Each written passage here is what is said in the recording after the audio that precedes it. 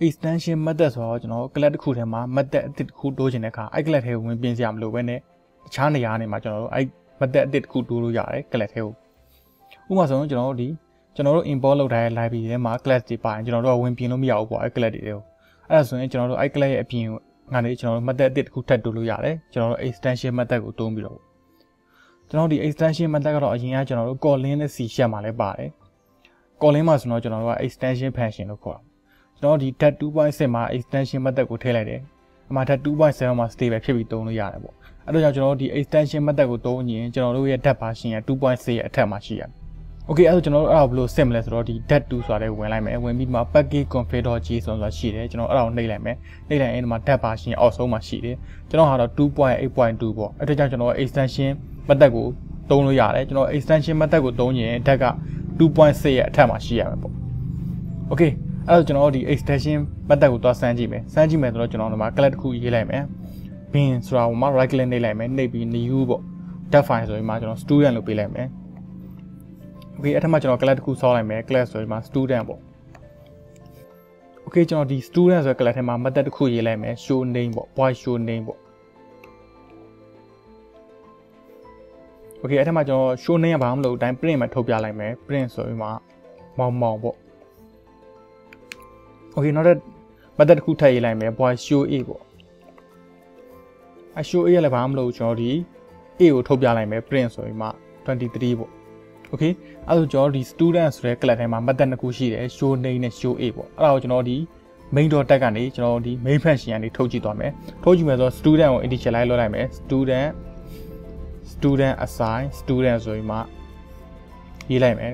ရေးပြီးကျွန်တော်ဒီ student တွေရဲ့ method တွေကိုထုတ်မယ် sorry မှာ green side ကိုမိတ်ချန်ခဲ့ပြီအမှဆိုရင်ဒီမှာ student.show name ပေါ့နောက်တစ်ခါ student.show a ဆိုရင်မှာရေးလိုက်မယ် okay အဲ့ဒါဆိုကျွန်တော်ဒီ student ဆိုတဲ့ class ထဲကိုကျွန်တော်နောက်ထပ် method တစ်ခုထပ်တိုးခြင်းတယ်ဒါပေမဲ့ကျွန်တော်ဒီ student class ထဲကိုသွားမရေးဘူးဒီဘက်ကနေပဲ land တိုးမှာပေါ့ okay အဲ့ဒါကိုကျွန်တော် extension method ကိုသုံးပြီးတိုးသွားမယ်တိုးမယ်ဆိုတော့ကျွန်တော် extension method ရေးခြင်းကျွန်တော်တို့ extension ဆိုတဲ့ keyword ကိုသုံးရတယ်ဒီမှာ extension ပေါ့ extension name တစ်ခုပေးရတယ်ဒီမှာ extension ပေါ့အမှ student extension ပေါ့ exten assign extension ပြီးရင်ဒီ student extension ကဘယ် class ကို extension လုပ်မှာလဲဆိုတာသိဖို့လိုတယ်အဲ့တော့ on ဆိုတဲ့ keyword ကိုသုံးမယ်သုံးပြီးဘယ် class ကိုလုပ်မှာလဲဆိုတော့ကျွန်တော်က student ဆိုတဲ့ class ကိုလုပ်မှာဖြစ်တယ်အဲ့ဒါကြောင့်ဒီမှာ student ပေါ့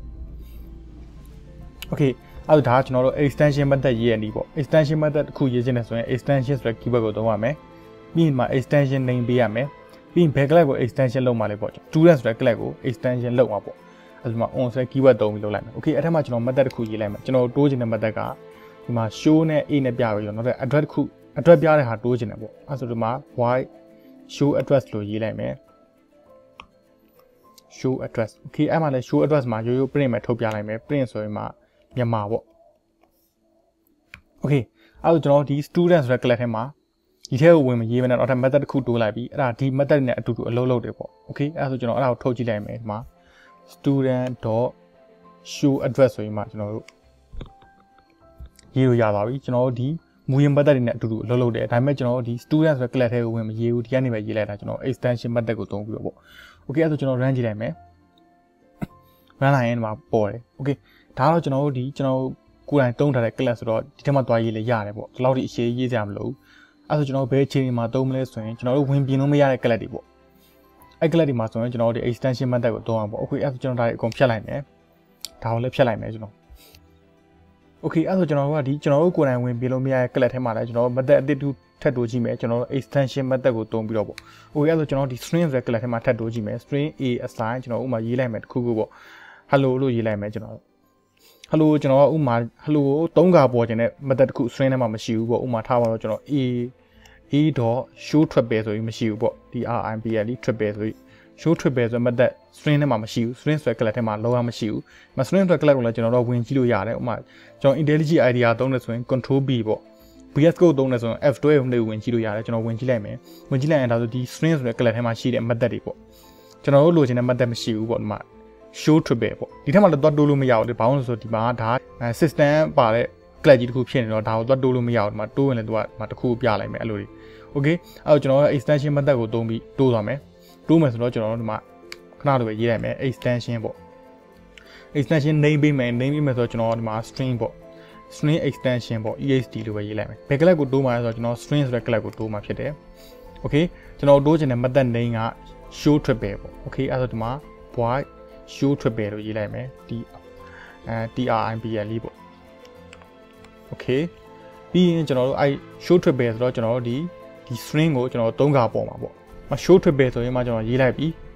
ပြီးတော့ကျွန်တော် print ထုတ်လိုက်မယ် print ဆိုရင်မှကျွန်တော်တို့ကဒီမှာလာတဲ့ hello 3ခါပေါ်နေတာပေါ့ hello ဆိုတာဒီကျွန်တော် extension method တွေကိုရောက်လာရင် string အနေနဲ့ရောက်လာမှာအဲ့တော့ကျွန်တော်တို့ဒီမှာ3ခါရေးနေတာဆိုတော့ကျွန်တော်ဒီမှာ single ကိုရေးလိုက်မယ် single ကိုရေးပြီးရင်ကျွန်တော်ဒီ string နဲ့ရောက်လာမှာကျွန်တော် disk လို့ရေးလို့ရတယ် disk ပေါ့ disk ကို $sign နဲ့ရေးရမှာဖြစ်တယ် disk ပေါ့နောက်တစ်ခါ3ခါပေါ်နေတာဆိုတော့ disk နောက်တစ်ခါ disk လို့ထည့်ရေးလိုက်မယ်အဲ့ဆိုရင်ကျွန်တော်ဒီ3ခါပေါ်မှာဖြစ်တယ် okay အဲ့တော့ကျွန်တော်ဒီမှာ run ကြည့်လိုက်မယ် run လိုက်ရင် hello ဆိုပြီးပေါ်တယ် okay ဒီ disk ဆိုတာတော့ကျွန်တော်ဒီ string ကိုပြောတာပေါ့ဒီ string ဆိုတာဘာလဲဆိုတော့ဒီ hello ကဒီကိုရောက်လာရင်ဒီ string နဲ့ရောက်လာမှာပေါ့ဥပမာဆိုကျွန်တော်တစ်ခုထည့်ရေးလိုက်မယ်ဒီလိုမရေးပဲတစ်ခါတူတူလေးရေးခြင်းကိုရတယ်ဥပမာထားပါတော့ကျွန်တော်မောင်လို့ပဲရေးလိုက်မယ်မောင် .2 triple လို့ရေးလို့ရတယ်ကျွန်တော်တို့show triple ပေါ့မောင် .show triple ဆိုရေးလို့ရတယ်ကျွန်တော်တို့ okay အဲ့ဒါဆိုဒီမောင်3ခါပေါ်မှာပေါ့ကျွန်တော် okay အဲ့တော့ကျွန်တော်ဒီ extension method ကိုနားလည်မယ်ထင်ပါတယ်ကျွန်တော် extension method ကတော့ကျွန်တော်တို့ကိုယ်တိုင်ဝင်ပြင်လို့မရတဲ့ class တွေထဲမှာ method အသစ်တစ်ခုအနေနဲ့ထပ်တိုးခြင်းလဲဆိုရင်ကျွန်တော်တို့ဒီ extension method ကိုသုံးပြီးအလွယ်တကူလုပ်လို့ရတယ်ပေါ့ okay ကျေးဇူးတင်ပါတယ်ခင်ဗျာ